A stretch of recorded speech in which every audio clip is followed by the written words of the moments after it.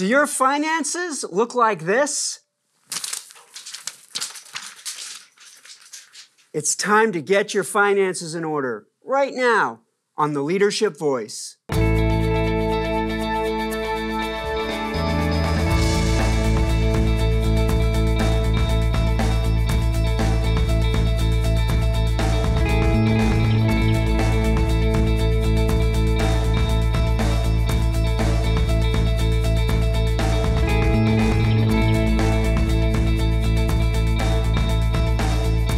Welcome to the Leadership Voice. I'm your host, Jay Barbuto. Today's show is about the importance of financial literacy, and we have two financial experts that can show us the way.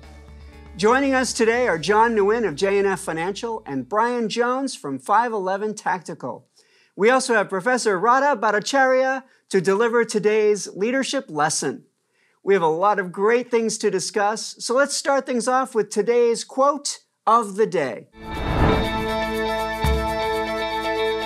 Today's quote comes from Jim Rohn, entrepreneur turned educator. The key factor that will determine your financial future is not the economy. The key factor is your philosophy. It's now time to introduce our first guest, John Nguyen. John is the founder and CEO of Fit Planning Group. A Cal State Fullerton alum, John has been an independent financial advisor since 2005. He's a certified financial planner, an IRS enrolled agent, and holds numerous California financial licenses and securities registrations. His clients include some of the higher wealth individuals in Southern California.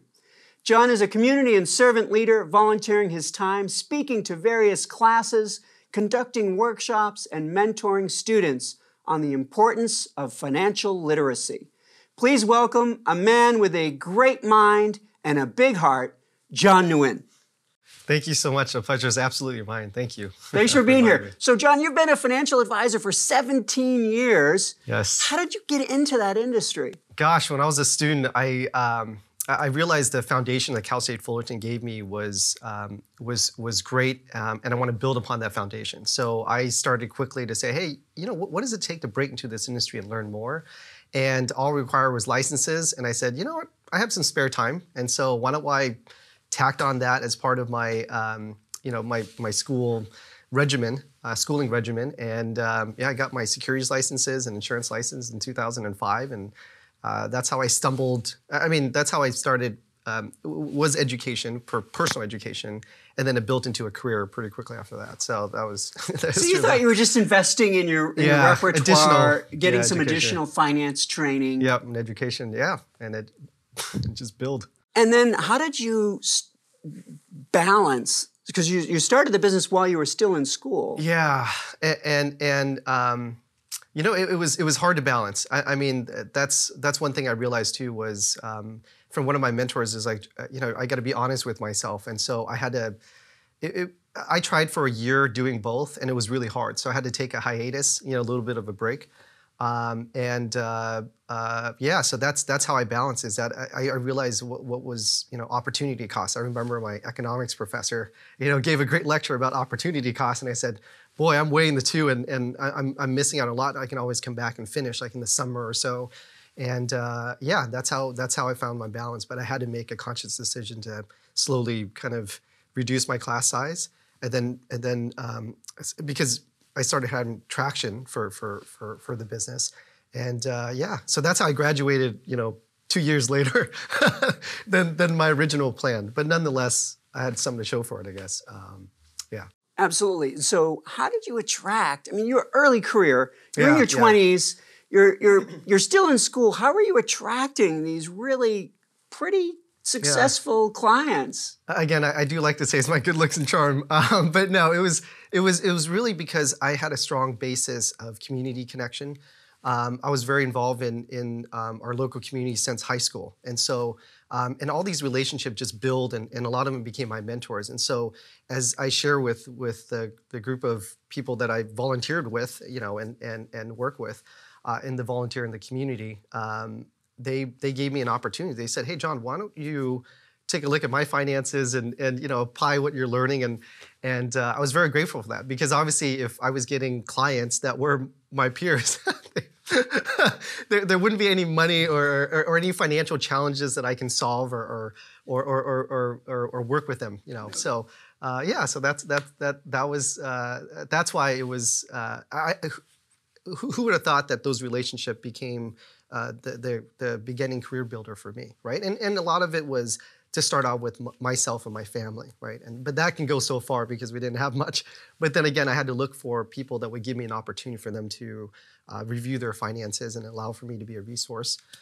They knew I didn't know everything, but they knew I was honest, sincere, and they looked at all the work that I've done in the community and the projects that they work with. They say, "Sure, John," and that's one of the kind of the seed that I realized, that personal finance is more of the personal, right? It's a personal connection. And then the finance was pretty straightforward, so yeah.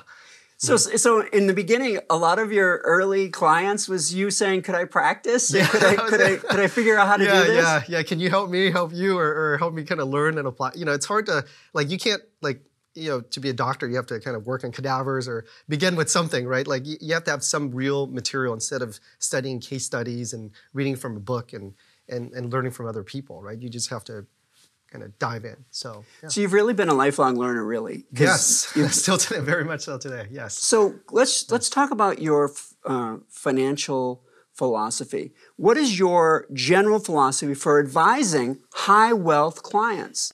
Yeah, so it's I started with clients that are just slowly getting their finances together, and then working with high net worth, high profile, whatever clients that are. They have a lot of responsibilities in the community. They run big companies, et cetera, small, mid-sized, big companies. It's not so much. I do give advice, but really they're looking to me to be a partner, someone who's a good guide and resource, and provide them with perspective. So I serve as their CFO personally for them and their family, and really be a sounding board. It's one thing I've learned earlier in my field is you got to learn to respect your clients, and what that means is that it's on their terms, right? I'm not there to pitch them anything. I'm there to be of service, and so it's different. Yes, I started in the field where you're pushing products and services, but as you work with folks who they're not looking for that. They're looking for someone who practice what they preach, that have good values that they can connect with. And who knows that they care a lot for that individual. So it's that personal connection, and So again, these are the folks that I don't market to or target. It's all through referrals. It's all through relationships. So it's not. We don't have a marketing campaign or it's none. And I prefer that way, anyways. It's a very organic. Personal relationship. Yeah. It's people business as much as it is we think it's just all about the finance, right? So I'm very grateful for that, and that's why I guess it's my sense of community. So it comes very naturally. And again, I've been, doing this for 17 plus years. So let's just say we don't do any marketing. People assume, and obviously assumptions are never healthy. Yes, but people assume that high wealth individuals must be constantly making great decisions at every step of the way. Do you encounter some high wealth individuals that aren't always making the best financial choices? It's a combination. And so, but they're humble enough to know that they need a diversity of perspectives, right? I wouldn't say advice because, again, they're the CEO, they're making the decision, right? And so really where my worth is to really help them discern, help them really think things through and understand the pros and cons, right? There's not really, I don't think there's really the perfect decision, really. It's like the best decision based on understanding the facts and circumstances and the profile of data, that we have, right? Information. So, but what's great is, again, if they make wrong or decisions that weren't great, at least it's one that we can build upon, right? So, kind of like the idea of you can stumble forward, and having a diversity of resources. I mean, you don't put all your eggs in one basket, making okay, I'm going to put everything in this one investment or whatnot. So. But one thing I've learned is that if they do lose money per se, it's very temporary because there's ways for them to make it back. And there's so many levers to pull, right? So it's really what really concerns me about a client is when they kind of lost that sense of like commitment and not just motivation, but like they're just like, oh, I just don't want to do anything anymore. Then that's where you're really scared. But it's just little setbacks. It's perfectly fine, and it happens. There's no. I wish I can see everything too, or they can see everything. And again, we have blind spots, and so like that's one of my roles is to be of service to my client to check those blind spots. Have you ever found yourself in situations where your client wanted to do something and you're thinking, oh, I don't know if that's a good idea? Have you ever? Of course. Like again, it comes down to perspectives, right? And so where I'm coming from with the information I have, that's something that I have to. I want to make sure that I can honestly share and communicate. But again, you got to respect your client, and that's a decision. And they have to understand that we all take ownership of our decisions, good or bad, right? Just like mine. I mean, I can share with my clients certain things that didn't pan out as well, right? But they don't. Yes, I take responsibility for that, but they understand that it came from these are the the information that I was given, and these are things that we discuss, right? So it's it's. So I know that in your line of work, you'll do whatever the client truly wants because they're the ultimate decision maker. Yes. But what is your general philosophy when you're working with high wealth individuals? Is it just entirely client focused, option based? Give them all the options. Yeah, and again, be a guide. That's really it.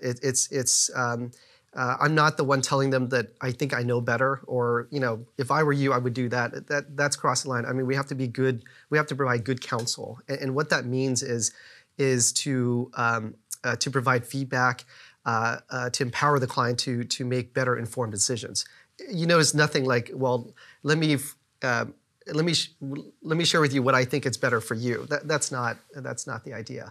And I think that's how the relationships I have built has really grown because, again, it's a based on mutual respect. But again, you got to respect the client, and again, as long as they know the pros and cons of that decision, the economic way on that decision, et cetera, that's it. Then I've done my job and then some. So, yeah, that's. Mm-hmm. So we've talked about financially advising higher wealth individuals. So let's talk about folks that are a little earlier in that journey. Right, yes. Maybe not necessarily younger, but maybe just less financially advanced or less financially accomplished. Right. What advice do you give folks who are maybe early career or maybe earlier in their financial journey about managing their finances and getting themselves positioned well? So you struck a chord with that question because that's my passion is to empower students, young adults to have the very best start, right? When it comes to managing themselves and their finances. And again, personal finance is more the personal part. It begins there. And so my advice, I'm not really a fan of giving advice, but my perspective on the topic of personal finance and financial literacy and being good with your finances is look at your values. Look at what has served you well to be in the career that you're passionate about. And for you to get there, it takes accountability. It takes being responsible. It takes initiative. It takes leadership, right? And so much more. But those are the four that I can think of as a foundation. Those are the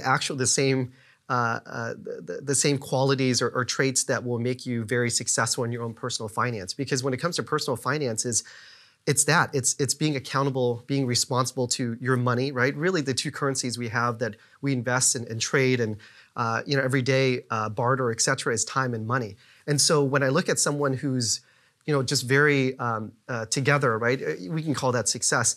Again, they have a good. There's a good holistic part in that. And so it's really look inward and begin with that in mind. And be the drive. So therefore, you can be the driver of your finances, not the other way around. I think where people go wrong is they let their finances drive them, their financial goals drive them, where it should be their values and their sense of wanting to be their very best in many ways, right?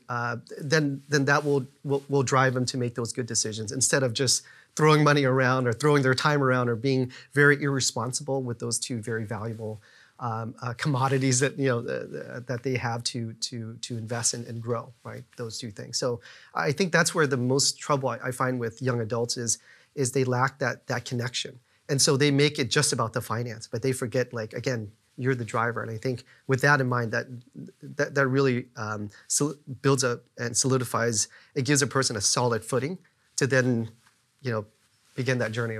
So early in that journey, it's important for us to really take stock Yes. and take inventory of our values, Yes. our purpose, our true goals, and what it really means to accomplish those goals. Yes, yes. And then start making decisions that align with those goals. Yeah, because again, with when you have more money, as you now have a career that pays more, or you didn't have a lot of money, now you have more of it, it just enhances you more, right? If you're a generous person, it makes you more generous.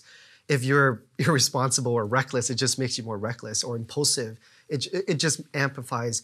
And if you weren't prepared, boy, with having more things, that's going to make you even in a position of being reactive, and there you go, right? And so, especially where you didn't invest in yourself and surround yourself with a good team of people and resources, then yeah, you'll be money is not having more of it. It's not going to solve your problems. So having a strong purpose, having a good sense of who they are and what they Yes. value, and be able to make decisions aligned to Yes. financial decisions, how will that change their life? Oh gosh, and again, it will enhance so much more. Where for me was I was able to retire my parents, buy them a house, to be generous with my time, to still be involved with the nonprofits I'm involved with. With that being said, I was better with my own personal finance, obviously, right? It empowered me to, again, I was in this industry, so I can be good with my finances first and foremost, and for my family to be of service there. And then obviously my clients as well, and the people that I interact with, and the organizations that I belong to.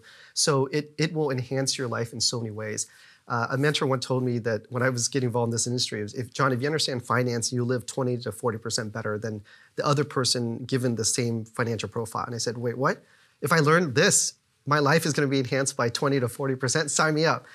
However, in my opinion, as long as I've been in this field, I can tell you it's like 5x to 10x. I mean, if you really understand finance, it's a great resource and tool that can really enhance your quality of life, because that's what it's all about. It's not going out there and doing ridiculous things, whatever it is on YouTube, but it allows for you to be more, not just purposeful, but you can really be of service to more people, right? And your family is a start, and the people you care about, and obviously your community. So to make it even a greater impact. So I've really enjoyed this conversation, and this is great. Mine, yeah. And we're going to have a panel discussion in just a few minutes, so you'll stick around for that? Yes, absolutely. Thank you.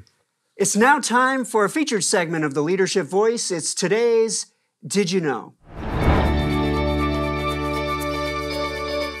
Today's Did You Know comes from CNBC.com. In 2022, it was reported that 46% of employers offer financial wellness programs to their employees, which is up from 40% in 2020. This uptick is in response to increased financial stresses in the workplace.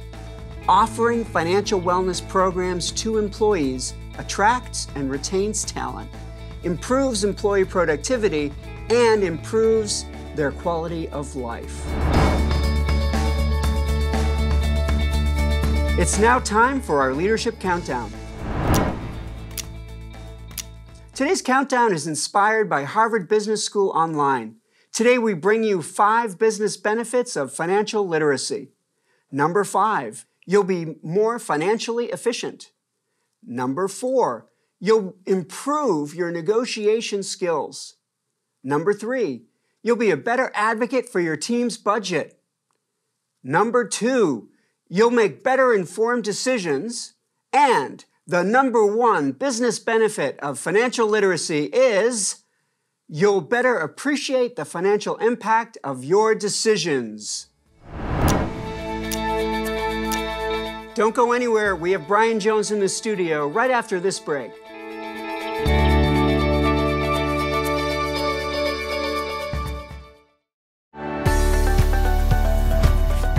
The Bringing Learning to Work program is our way of connecting the faculty of Cal State Fullerton with the business community of Orange County and Southern California. We have over 72 training programs that are available via distance or face-to-face. And the faculty come to your company and they deliver the training to your employees. The Bringing Learning to Work program is really fundamentally, it's leadership programming. We do diversity and emotional intelligence training. We partner with Cal State Fullerton because they had subject matter experts in these fields, and we're really fortunate and privileged to be able to do that. Many companies can't afford training and development personnel, and so this is a great opportunity to leverage Cal State's faculty to help them develop their learning programs. The leadership of the center and the students allow me to not only bring leadership development to my company, but allow me to interact with some amazing students who have grit, potential, and just amazing futures in front of them, and I get to take part of that. It's a wonderful feeling. When your organization is ready to develop its talent, reach out to the Center for Leadership, and we'll help get you there.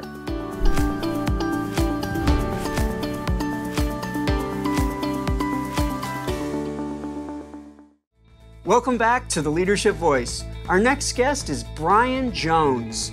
Brian is the Vice President of Finance at 511 Tactical. In this role, Brian partners with key executive leadership to provide critical analysis and information to make strategic decisions, unlocking double-digit revenue growth and enterprise value for 511's owners. With 15-plus years of experience in finance and accounting, Brian has led teams across the globe while demonstrating an expertise in accounting as well as financial planning, analysis, and reporting. Prior to joining 511 in 2015, Brian was with Johnson & Johnson, Volcom, and Deloitte & Touche.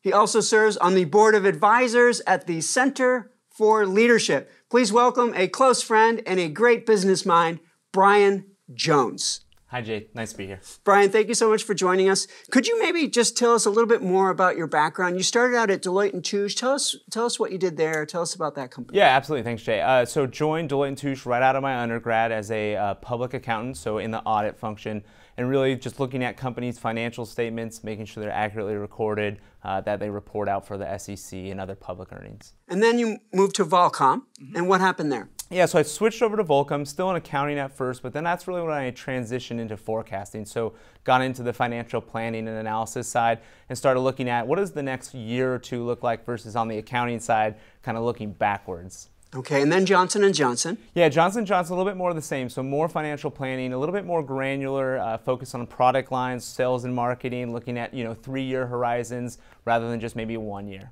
And what do you do at 511 Tactical now in your VP role? Yeah, thanks. So at 511, I oversee both the finance team and the accounting team. So I have my accounting team who's really getting the financial statements ready, looking backwards. Then I have a financial planning and reporting team who's helping look at the next 3-year horizon.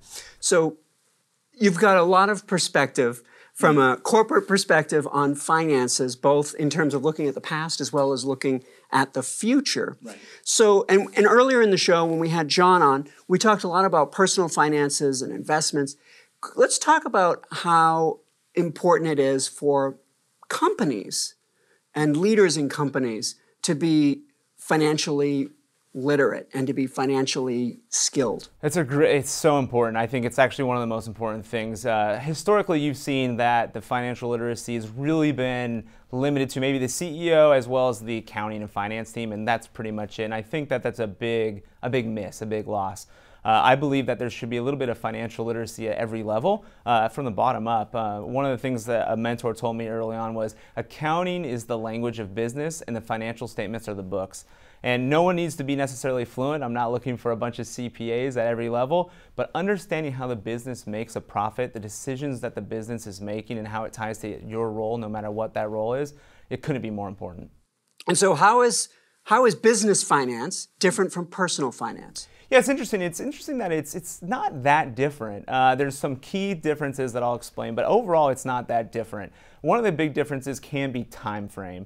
Personal finance is maybe a little bit more shorter term, sometimes could be long term as well as you look at retirement.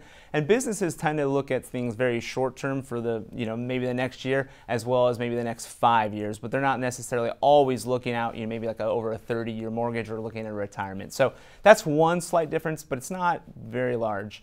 The other one is levers. So when you think about as a business and they're trying to make a profit, we talk about levers. What are the things they can do? Can they increase revenue? Can they reduce costs? At personal finance, you have the same, but you are the owner of your own levers. You can pull whatever levers you and your family want that works for you. In a business, an individual may not have that much flexibility in what levers they can pull. And give me an example of some of these levers. Yeah, so from a business standpoint, the easiest one, or not the easiest one, but the quickest one is maybe reducing costs. So if you're looking at, inflationary periods or the business has slowed down a little bit, maybe we pull back on some of our variable spend. So that would be like maybe travel, entertainment, cut it back a little bit to match how our sales are trending. And maybe on a personal level, it'll be like, hey, maybe we don't go out to eat 4 times a month, it's 3 times. So those are the kind of things I'm mentioning. As levers. And so for CEO, we say, well, we should reduce costs, we should do this. But what can employees do? Maybe mid-level employees, or maybe even some moving towards senior level. But what are some of the things those folks can do to embrace and leverage financial awareness and financial education? Yeah, it's a really good question. I think it's 2 things. So it starts with financial literacy, and that comes from 2 ways. So it can be top down from a company taking on a mantra or a standard that, hey, we want our employees to understand how this business works and what, when we sell something, what does that actually mean? What does that drive to what we call the bottom line, where the earnings are?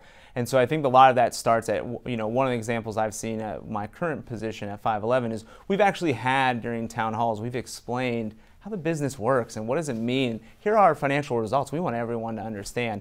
So someone thinking about financial levers and be like, how does that apply to me? Well, if you understand the business, if you understand the decision, you start to think a little bit more about maybe your everyday decisions, or do I really need to go on this trip, or do we need those supplies now? And yeah, maybe small, but in aggregate, it can be actually pretty material for a company. Yeah, even some of those smaller decisions, there could be better or worse decisions even within those. Absolutely. I think sometimes people have a sort of a cavalier, it's not my money, what's the difference? It's just toner cartridges, who cares? Right.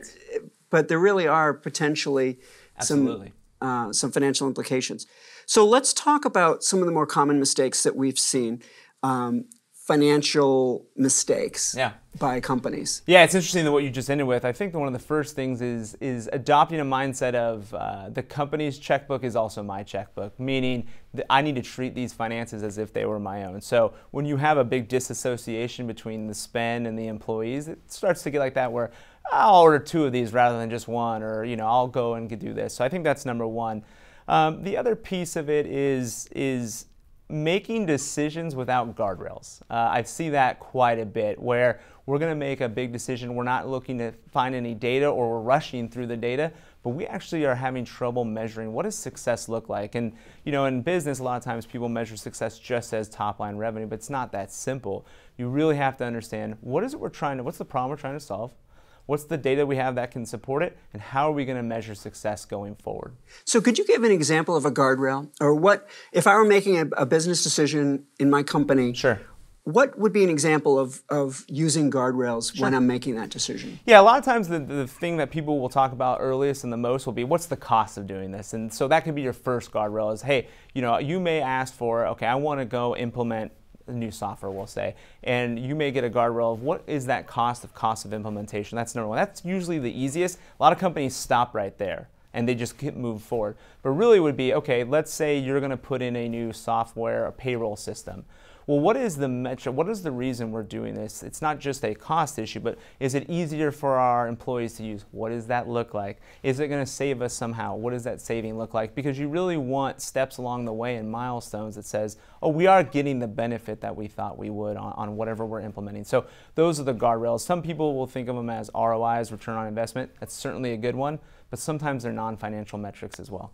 So thinking about financial literacy, the importance of financial literacy in the workplace, what role do companies play in developing that financial advocacy, that financial literacy in the workplace? What role do companies need to play? I think companies need to play a pretty big role in helping with that. And so what I would say is it's been an evolution. I've seen in different companies that I've been at as well is the tried and true accounting team that usually no one really knows of unless their paycheck was weird or they need, a expense reimbursement.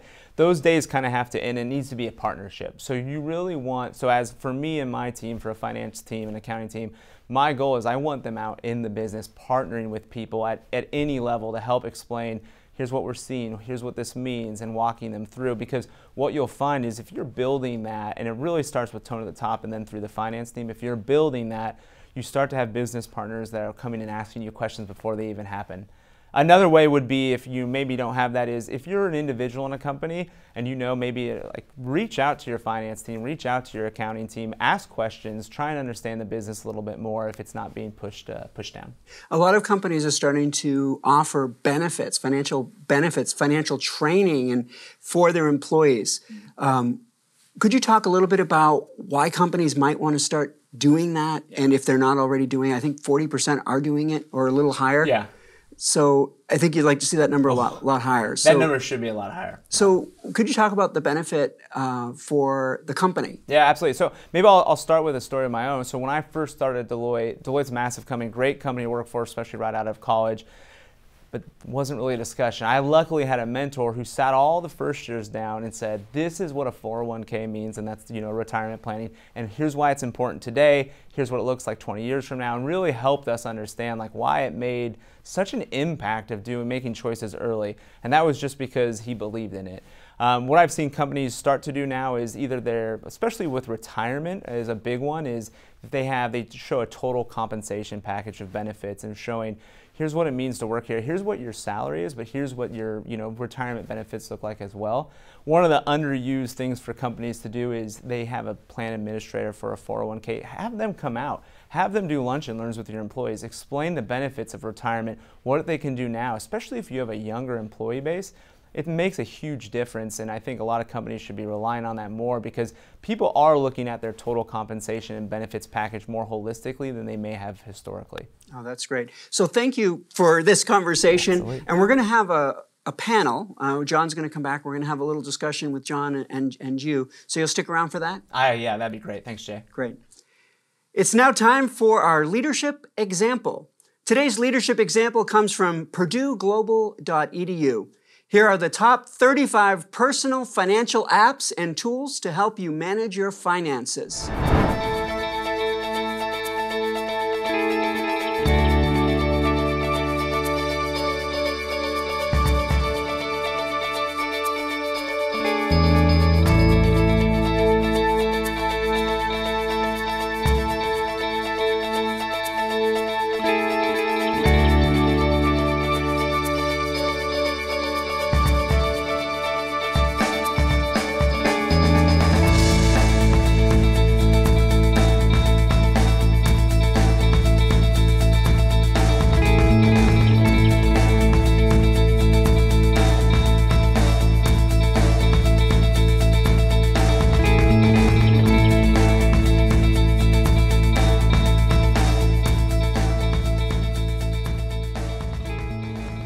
It's now time for our leadership lesson.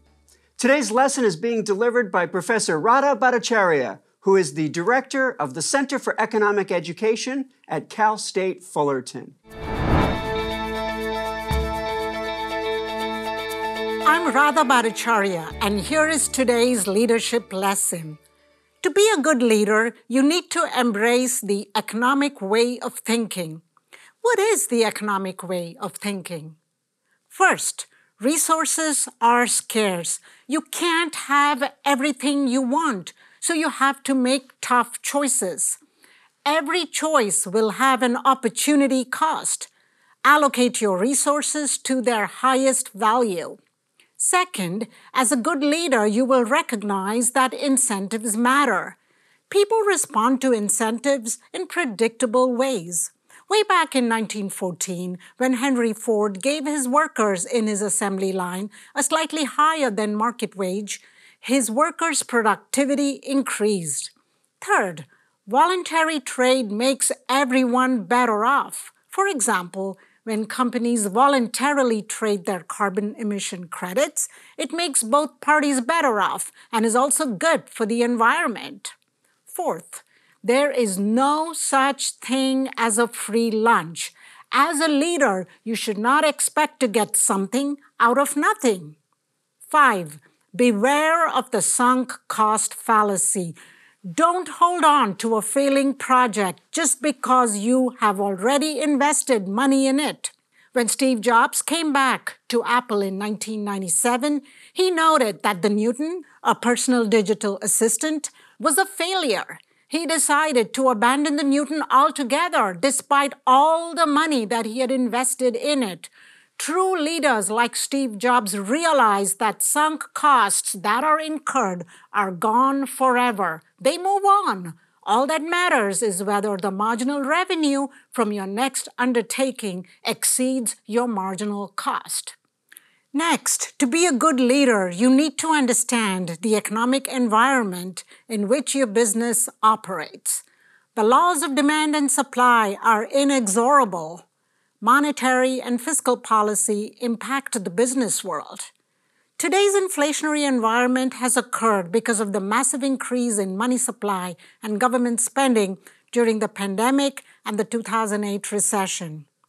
Being financially literate as a leader is anticipating that interest rates would have risen down the road. So there you have it. The economic way of thinking and understanding the economic environment is at the root of being an effective leader in a financially literate world. No wonder that many CEOs of major companies have an economics degree. Steve Ballmer, former CEO of Microsoft, Sam Walton, founder of Walmart, Meg Whitman, founder of eBay, for example. I'm Radha Bhattacharya, and this has been your leadership lesson. Thank you, Professor Bhattacharya, for that insightful leadership lesson. Well, we brought back our two guests, John and Brian, for our leadership panel. Thanks for coming back and joining us. Oh, yeah. Happy to be here. It's a pleasure. All right. Fun. So we have 3 questions, and you'll each have a chance to answer every question, and we'll have a little bit of a discussion. The first question is going to be for Brian, but you'll both have a chance to answer it. So the first question is about resources. What technologies would you recommend people utilize to manage and optimize their finances? Yeah, it's a really good question. It's a really important one. The first thing I'll say before I talk about specific technologies is, 1, it's got to be easy for you to use because you need to use it more than just the first time. You need to keep using it. 2, it really helps if you have one that kind of looks at everything, both your cash in from either payroll, salary, things like that, as well as cash out, so you can start budgeting. I've used Mint. I'm also an accountant, so I use Excel quite a bit for myself. But technologies like Mint will allow you to set budgets, keep your tracking, really help you look at a total picture. And I think that's one of the biggest pieces that's helpful, is looking at the full picture. What about you, John? Yeah, to what Brian said, when it comes to personal finance, let's relate it to like holistically, like good health, right? Dieting, nutrition, and exercise, right? So in our world, it's budgeting, savings, and investing, right? So if you can have a tool that can manage that for you, that you're comfortable with, just use it. I mean, I have clients that you don't hear, everybody's different, right? We have different styles and habits. I have clients where they use it on a journal, right? I mean, and extremely successful, and they manage all their real estate on a journal, which is ridiculous because my partner is a CPA. We digitize that for her to make it easier. But whatever is easier, I personally use Excel. I use my banking app as well. As long as, again, you have a good handle on things, and that's really it. It's comfort. But I wouldn't say there's one tool, that is like that rules them all, or say. But like Mint is awesome. I have clients that use Mint as well too. So definitely. And as a plug, we have kind of those tools here at Cal State Fullerton through the Get Personal with Finance program. So that's available. I mean, it's tailored towards college students, but anybody can use it. So, and I can talk about that later, I guess, or another time, but yeah. Mm-hmm. And so it's not so much which technology they use, but find a technology that you're comfortable enough so that you will, in fact, use it. Yes. Absolutely. Yes. So these technologies aren't going to actually help us if we don't No. It's like having, like a bookshelf with a lot of books, but you don't ever read them or ever use them. They look good, but they don't mean anything to you. They got to be of service to you. All right. So our next question is about what we call this, the turnaround story. And each of you will share your favorite anecdote or story about when a financial crisis became a financial success story. And John, you get to go first with this one. Yeah, so I have plenty of examples of, we went through the pandemic and then out of it, right? So during the pandemic, a lot of people got a lot of stimulus or they had a lot of time to themselves, so they invested, they made good pivots for their business, et cetera, and they became even more successful. So I don't think those are great stories, but not one that comes to mind, especially that hits home to me, getting personal with finance is, I remember I was a student here. You make friends, and this is one of the students when I was in the honors program here. So later on, his family became my client, and so we put together a financial plan for his parents, himself included, a small part. This was in 2009, so roughly just when I was about to graduate. Long story short, about 2 years later, his dad passed away. And so talk about, family crisis and an event like that really changes a family's personal finance, right? And so, but thank goodness we put things in place. Yes, I invested his money and their money, husband and wife, but she was just a librarian, part-time librarian. He was the main breadwinner.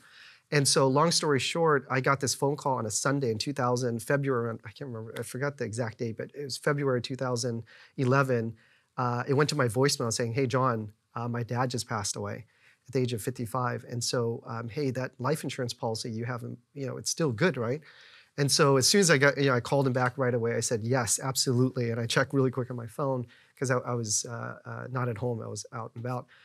With my family, but that assurance, talk about a crisis. And then I remember I track all of my appointments. It was the 13th meeting when I was there for the family meeting. I was just expecting to meet with her and the three kids, but it was like the whole family was there waiting for my arrival to talk, just to give them that assurance that things are okay and that the life insurance check is going to be there.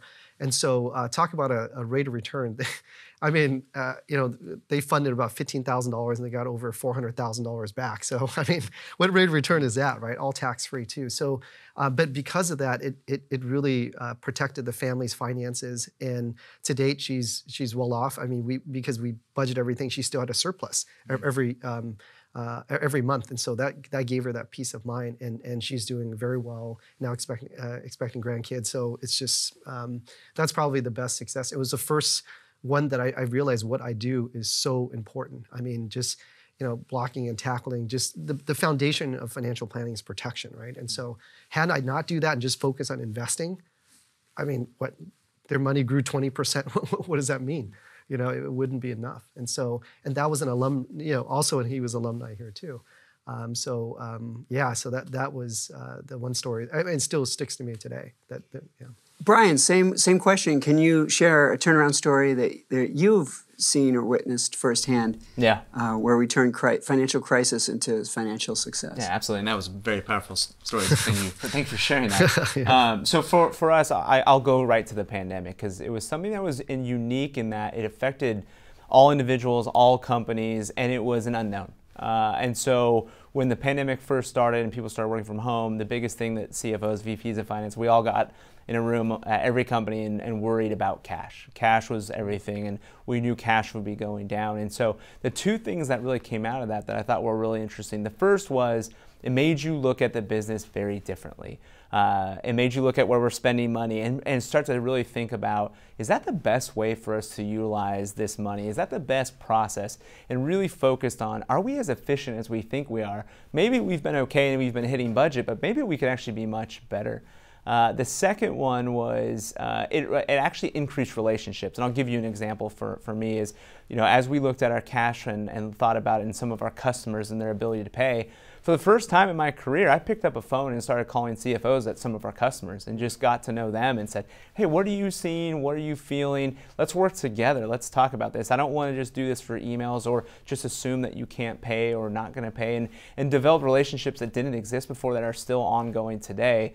And that was a big change and a really big success both for us as well as our customers in building that partnership up. So there really are opportunities. I guess anytime we face any kind of financial crisis, it's a time that could define you in a negative way, but it also could be a wonderful opportunity to reinforce good principles and reinforce good habits. Absolutely. So it's now time for our last question, which means that it's time for the final word. This is where we ask each of you to share your final pearl of wisdom with our viewers. And Brian, you get to go first. Okay, perfect. Thank you. So I would say my financial or my pearl of wisdom would be, if you are at a company, your employees are very curious about the financials of the company as well as how it affects their lives. So I would really recommend working with your team and having some lunch and learns and having very brief learnings about the company and understanding the financials of it.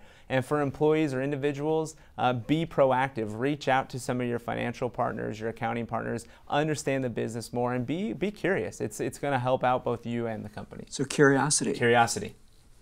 John? Yeah, so in my world, when it comes to personal finance, we use the term wealth a lot, and so what I've realized through my career and working with a diversity of clients is really the key to wealth or to what to recognize and how to realize wealth is gratitude. And I think that's what's missing today is gratitude will help center you in so many ways.